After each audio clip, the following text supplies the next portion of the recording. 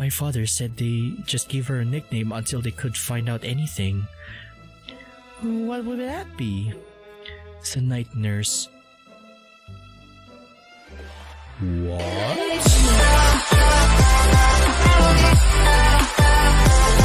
Hello fellow knights and adventurers, Finn here and welcome back to Doki Doki Night Nurse. And last time MC got sick because of that soup Sayori made. And again, I had no idea what was in it, but let's not talk about that one.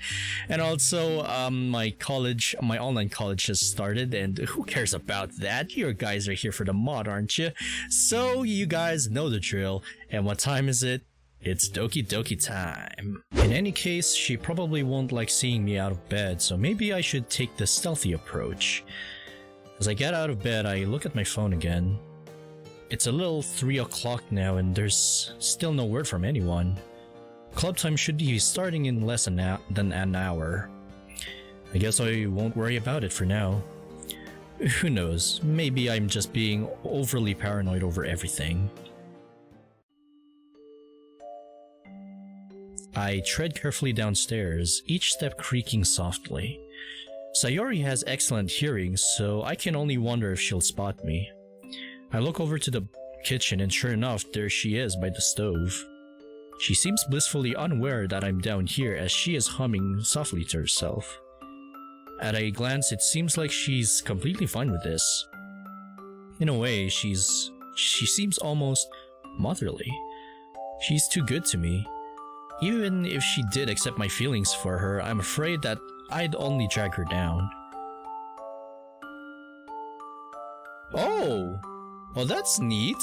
A little animation of sneaking up onto Sayori in the kitchen, okay.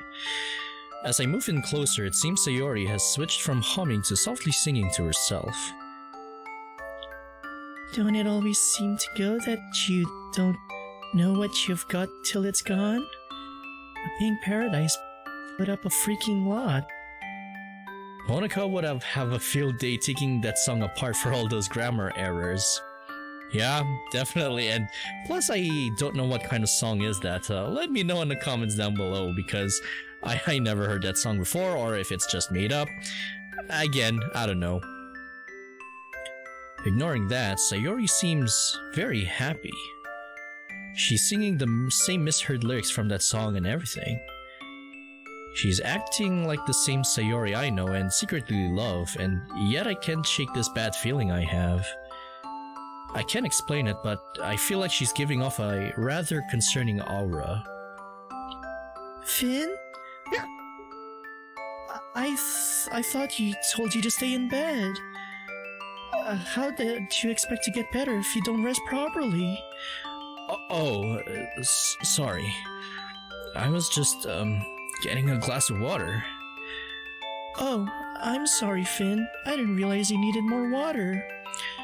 No, it's fine. Really. I don't mind getting it myself. Well, I do. I'm not a very good nurse if I ignore you like that. Before I can say anything, she grabs a glass and pours some fresh water for me. Aw, that's cute. There you go. Great. I can take it from here. Nuh-uh, Finn. You need to get back into bed as soon as possible. Sayori, you're acting as I've never carried a glass of water before. But you've never done it while being sick before. Seriously, I think you're worrying too much. I didn't see how dizzy you were, Finn. I was actually kind of scared you might fall and get hurt. I didn't realize. I'm only protecting you for your own good. You're my best friend and my beloved.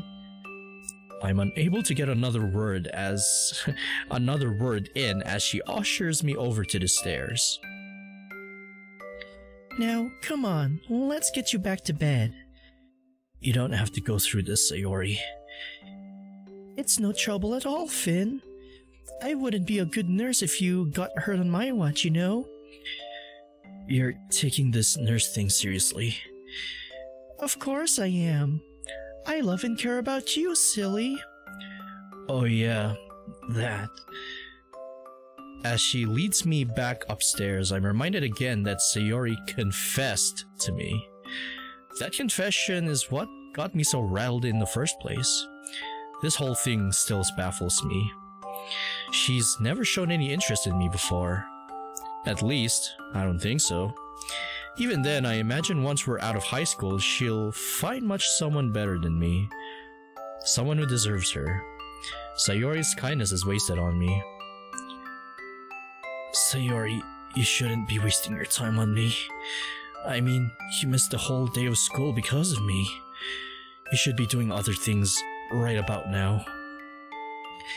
I would never leave you like this, Finn. Not when I know I can help. I wouldn't forgive myself if I didn't at least try. You're too good to me, Sayori. I honestly don't deserve you. Did you say something? Nothing. I'm probably just getting delirious again. All the more reason to go back to bed, mister. Fine. You win, Sayori. Of course. I'm your nurse after all. You know you could get arrested for impersonating a nurse, right?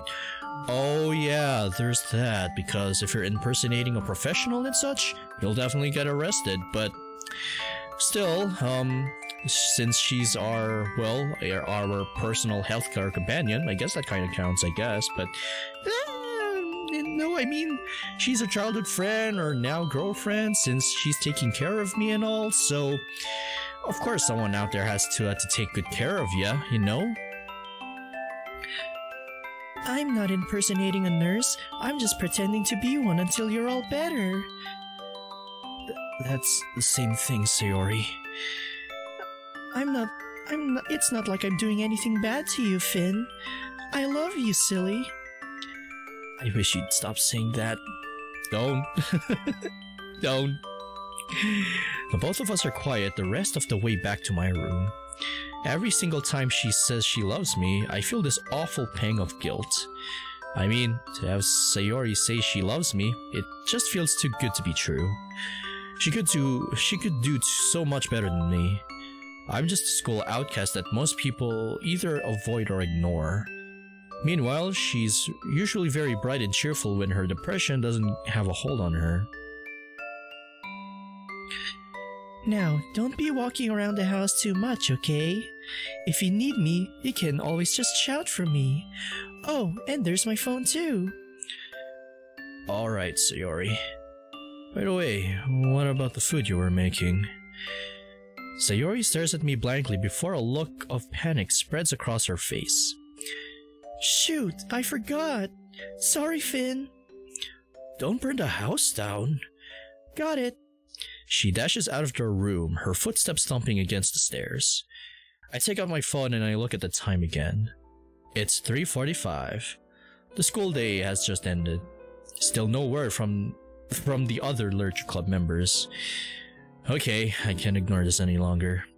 If I can't get a hold of the rest of the club, then I'll just have to get in touch with someone else at school. And I think I know just who to call. I scroll through my contacts and tap the speed dial. Come on, please pick up. Oh! Oh, who this? Oh, her name is Kotonoha-chan? Okay. Hello? Koto, it's me. Finn? What's going on? Why are you calling me? You do realize school barely ended, right? I barely stepped out of my classroom. I'm sorry, Koto. I am, but I have the feeling there's something wrong with the girls in the literature club. Oh? What's wrong? Tell me. For one thing, I haven't been able to get a hold of Monica, Yuri, or Natsuki at all today. I didn't see them yesterday for club time. Did you see any of them at all? I haven't. It's so strange. Monica never misses classes. Cousin Yuri isn't a slacker either. Oh! She? Oh, so this girl is Yuri's cousin? Okay. I'm not so sure about Natsuki. I'll check around. What about Sayori? That's the next thing I was going to say. Also, in case if anyone's curious why my voice is doing like this, I'm not sick, I'm just voice acting to pretend that MC, or well, me, that I'm sick in this mod, if you remember the last episode, just to, you know, give it a little oomph to the thing, you know? I just really wanted to voice, well, I just wanted to practice voice acting for funsies and all, so I was thinking of that one when doing this, or before doing this. Sayori is here taking care of me while I'm sick. Oh, I wasn't going to say anything, but you do sound under the weather. Yeah, I don't know how I got sick yesterday, but it just happened. So Sayori has me here, saying she wants to take care of me and help me get better. Well, that's nice of her. She is a sweetheart. I feel like something is wrong with her though. This whole time, she's been saying that she loves me. She called me things like her beloved, and I almost feel like she's got me under house arrest. I might be a little paranoid, but I can't shake this feeling something is very wrong. Like what, Sayori is a sussy baka? I don't know. Yes, I thought of saying that, but whatever. Sayori has never given off this dangerous vibe around me before. Kotonoha is silent. She's the president of the music club and one of Monika's friends, and as well as Yuri's cousin. As such, there have been times where we've met each other very so often. Her vice president, Mio, actually shares the same club room as me. Koto is very mature and level-headed. At the very least, she listened to me speak. I'm almost afraid she's just going to hang up on me, but she doesn't. Alright, Finn. I'm going to see what I can do. I can tell you're very shaken up about this whole thing, and you're not someone to lie about something as curious as missing people. Thank you, Koto. I'm sorry to spring this on you, but I didn't know who else to turn to. You have no reason to worry. After all, my sleuthing skills are almost as good as my father's, so I'm sure I'll find something out. For now, all I can say is try to play along with Sayori. Let's hope she hasn't gone completely off the edge or anything. Yeah, she's still being her usual sweet self, but then I feel like there's something else to it. Almost like she might have gone a little bit psycho. Alright, just try to go along with whatever she wants. After all, it doesn't sound like she means you any harm. Although I will admit, this does remind me of a crime drama I saw once. I'll talk to Mia and we'll figure something else. Text me if you can, should anything else come up. In case she hears us, I wouldn't want to risk tipping her off. Take care, Finn. With that, she hangs up the phone. I had my phone again under the covers. There isn't much else I can do, and I do still feel rather sleepy. Maybe I should rest just for a bit. Yeah, just come down for a bit and hope things for the better. Oh, now we're in Kotonoha's POV here. Okay. For our sake, Finn, let's hope we're both wrong here. After ending the call, I immediately rushed to the club room. Given the mysterious matter at hand, I think it would be best to call off the meeting for today. Setsun already texted me that she didn't come to school today, so that only leaves Mio, Kiriya, and Chisaki. I look over and find Mio sitting at the desk. Oh, there you are, Koto. Sorry, Mio, but I need your help with something.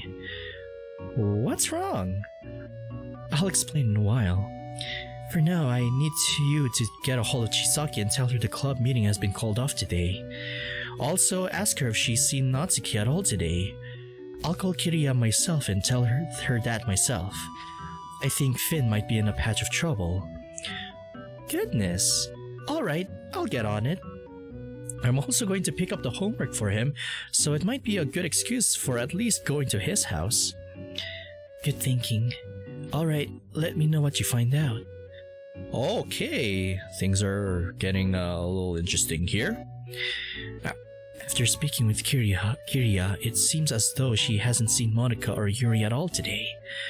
Although I saw them both briefly yesterday, they seem in a good health. I'm drawn out of my thoughts when Mio comes in with a folder in her hand. Did you find out anything? I told Chisaki the meeting was called off, as she said. I asked her about Natsuki and she said she didn't see her at all today. She did mention that the last time she saw her was yesterday when she was talking to Sayori, who looked a bit off. That's more or less what Finn was getting at. Did you please tell me what's going on, Koto? You're kind of scaring me. I do my best to summarize everything Finn conveyed to me. About how he mysteriously got sick. About how Sayori was taking care of him at home. About how she was acting very strange around him, almost amorous. So she's being sweet but psycho? That's a dangerous combination. He sounded very concerned on the phone, and we both know he isn't the type to pull stupid pranks, especially about serious matters like missing people. I have to admit, Sayori was acting kind of strange yesterday. Strange? How? Aside from wearing a different bow than normal, she was acting kind of suspicious. What? What? So was the Sayori I'm meeting right now, or well, Sayori in this mod a little sus or something, or suspicious rather? Cannot wait to get the bottom. I don't know how to English. Sorry. Cannot wait to get to the bottom of this. She wasn't her usual chatty self, and she seemed to be distracted by something. I think at some point in math yesterday, she left to go to the bathroom, but she never came back. Oh dear. Okay, so what now? For now, go home and change into something comfortable.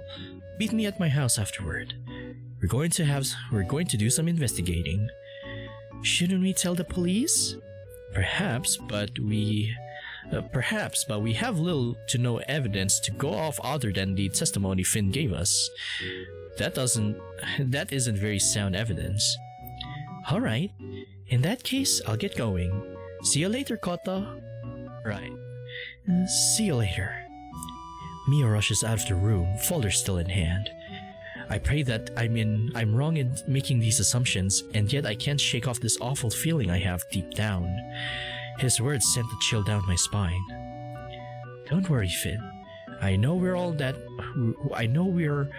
all that acquainted, but you are still a valuable friend nonetheless. Okay, I hated having to drag Kotonoha into this, but I don't have anyone else I can turn to. Calling the police is out of the question for various reasons, especially since Sayori hasn't done anything wrong technically. I am brought out of my thoughts when Sayori announces her presence. Dum-da-da-da! Oh! Some soup, and I'm pretty sure that might be some stew or something, I don't know. And some steak. Well, a lot more better than the hospital foods I've eaten, but this is way better than those. Are you going to do that every time you enter my room? Oh, don't be such a grumpy Gus. Anyway, I brought you your food. I hope you like it. I made sure to put extra tender love and care into it. She places a tray on my bed. The meal she cooked is comprised of some cooked salmon, chicken soup mixed with various vegetables, and what seems to be a cup of hot tea. Oh, I thought that was like soup. Okay. I'm sorry, but that's just what it looks like to me. I even added some honey to your tea to make sure it was extra nice and sweet. Wow, you went all out on this, didn't you? Of course, Finn. I wouldn't do anything less for you, my darling. There she goes again. Look, Sayori, I understand that you're in love with me, but come on, cut it out with those cute nicknames. Oh, and actually, in other words, please do. I don't really mind, because of course, I freaking love you. The more she says she loves me, the more I feel like this is just some cruel dream. A cruel dream I'd rather wake up from than to have continuously endure. It's almost torture at this point. I'll be downstairs eating my meal, okay? Remember, don't go walking around the house too much. You need to stay in bed or else you won't get better.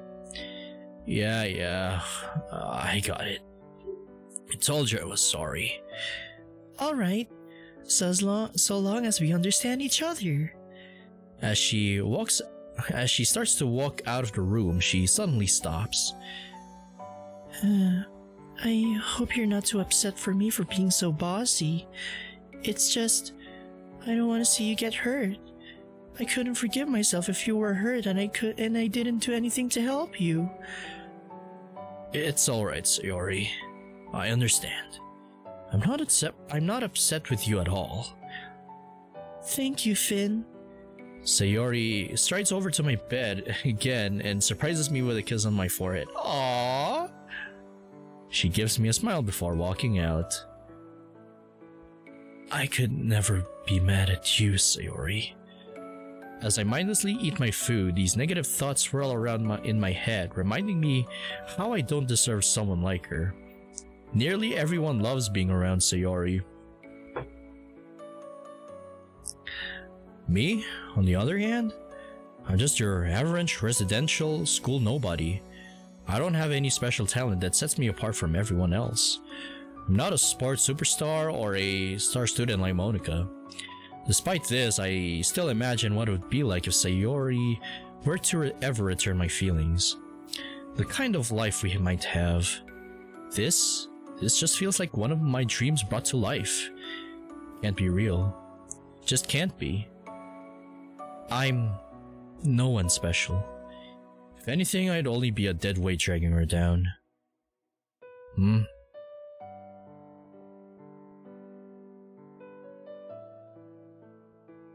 After finishing my food, I set the tray down on the floor and decide to watch some TV just to keep myself occupied. It's let me guess. MP10, Masterpiece 2.0, Optimus Prime, and I think that's Netflix Bumblebee. Kinda looks like it, but I can't tell if that's Masterpiece or War for Cybertron Trilogy Netflix B, but again, my nerd instincts had to come in because what can I say? I just like the analyzing visuals and, well, especially when it's action figures and all that stuff or reference, I just had to. Sayori hasn't been here to check up on me. Maybe she's busy doing nurse things?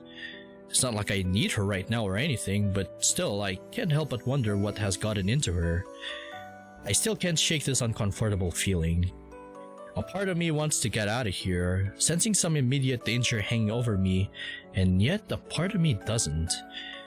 As though my heart and mind aren't seeing eye to eye at the moment, so far my heart is winning. I turn my attention back to the TV to calm my mind. There he is, my little guy. There he is, my little guy.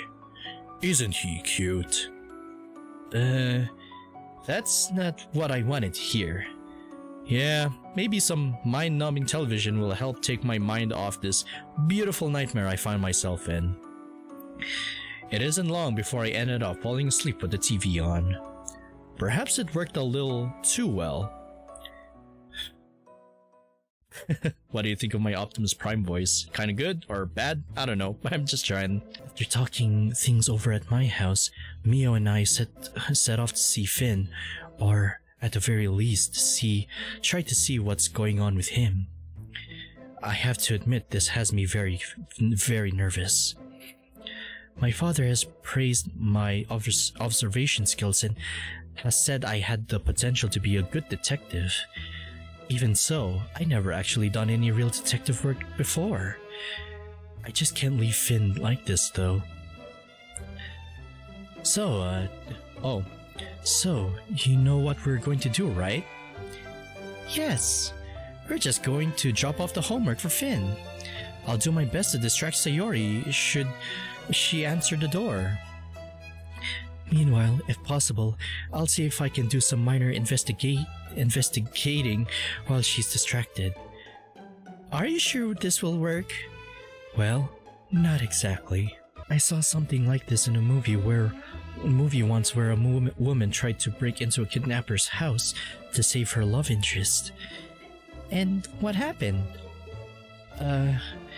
She ended up getting captured as she tried to get him out of the basement. Okay, maybe we should both be present and see what we can learn for ourselves. Yes, I think that should be safer. Also, is it just me or are my eyes deceiving me that Mio's clothes look low res? Like, gosh dang, look at them pixels. I'm just saying, because again, as much as I like, you know, analyzing the visuals and references and such, this kind of bugs me a little bit because look at that. Look at, oh my god. Okay, I shouldn't talk about that. Let's move on. You know, you should lay off watching so many mystery and crime dramas, Kota. Perhaps, but I can't help it. It also doesn't help when my father comes home with all these fascinating stories. Oh, right, he's the chief of police. There's one case in particular running through my mind right now after hearing Finn talk. You know this isn't anything like those cases your father handles, right? Of course I do. Still though, the tone of his voice and the description he gave of Sayori, I can't help but see the similarities. You see, back when I was a little girl, my father told me about this nurse who was suspected of doing away with her patients. Sayori wouldn't do that. Oh, okay. I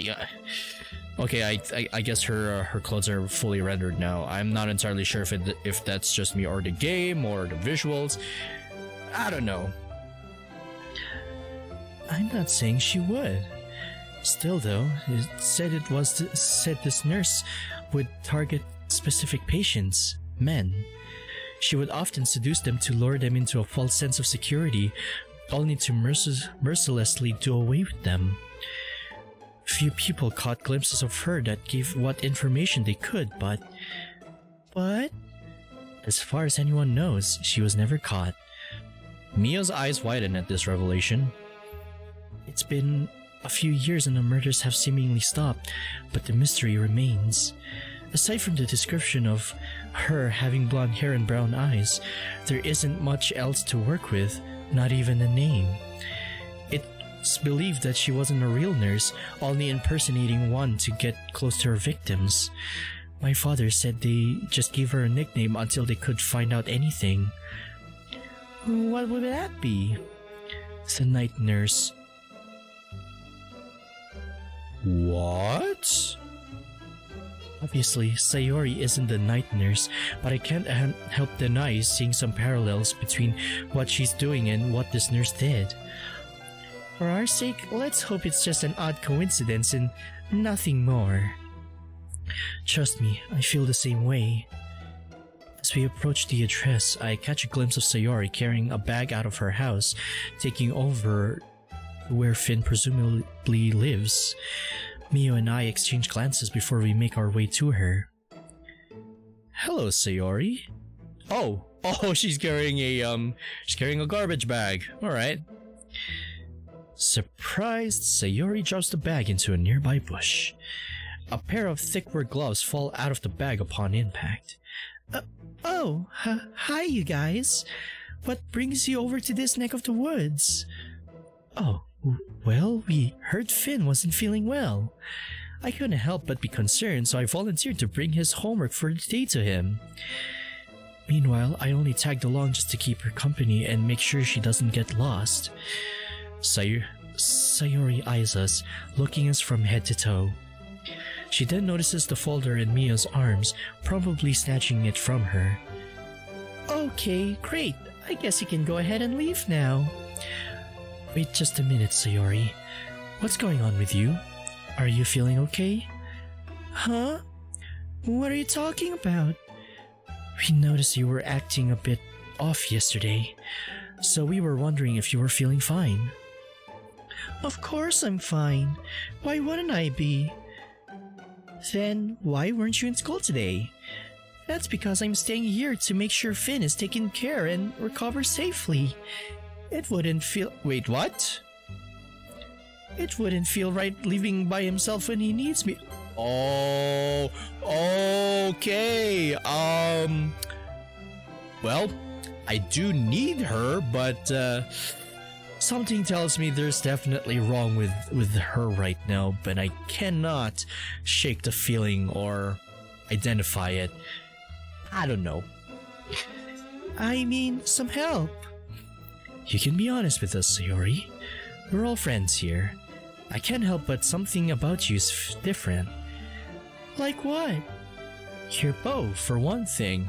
I mean, obviously the blue bow gave it away, but fortunately I'm not wearing blue right now, so... Oh well. What are you talking about? I always wear this bow. We both look at each other with confused looks before looking back at Sayori. Now, if you'll excuse me, I have my nurse duties to attend to. If you don't have anything else for me, I'll be going back to check on Finn. Sayori wastes no time grabbing the bag and the gloves she dropped before rushing back over to where Finn lives. She promptly opens and slams the door shut. That went well. Finn is right. There is something up with Sayori. She was rather dismissive of us, don't you think? Well, I have to admit you might be onto something. I'm confused over what she just said about her bow. That did strike me as odd. What caught my interest was what she was carrying in that bag. I noticed it too. What would a nurse need with heavy-duty working gloves? I'm not sure. Well, unless if she's bringing in more medical equipment or, well, medicine for that matter, that's no problem. I never heard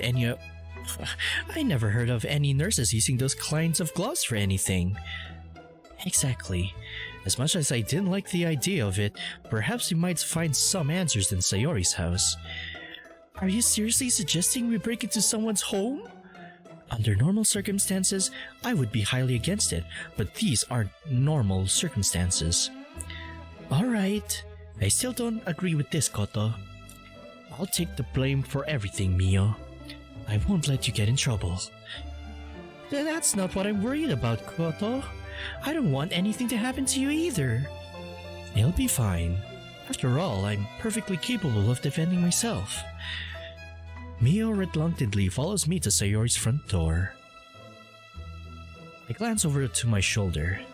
There's no sign of Sayori. I take a hairpin from my braid and begin working on the lock. Unfortunately, picking a lock seems to be much harder than it looks. As I continue to struggle, Mio approaches the door and turns the doorknob, opening the door. Huh? Sometimes the simplest solutions are the best answer. Alright. And not only that, because, well, since MC and Sayori live right next to each other, I think, or since they're childhood friends and all, well, she leaves the door unlocked for her to let him in and stuff, so, yeah. Let's move. Right behind you. Koto and Mio doing some investigation work on finding some answers in Sayori's house. I mean, true though, because, well, as much as I love Sayori and all, I can't help but feel a little uncomfortable after what she did, and, well, from the last episode and right now. Yeah, I'm definitely suspecting her in this mod, but we'll play along and see how this goes. But I'm sorry, I'm going to end this episode right here, fellow knights, but don't you guys worry, there will always be another episode. So if you enjoy what you're watching and like what you're seeing, be sure to leave a like, comment down below, and of course subscribe if you haven't already. It'll help me a huge bunch in making more content like this, and click on the bell notification to be notified. And if you want to play this mod for yourself, as always, link in the description below. And with that being said, thank you guys all so much for watching. Finn the Dark Knight signing off, and I'll see you guys next time. And as always, stay awesome and have fun, fellow knights and adventurers.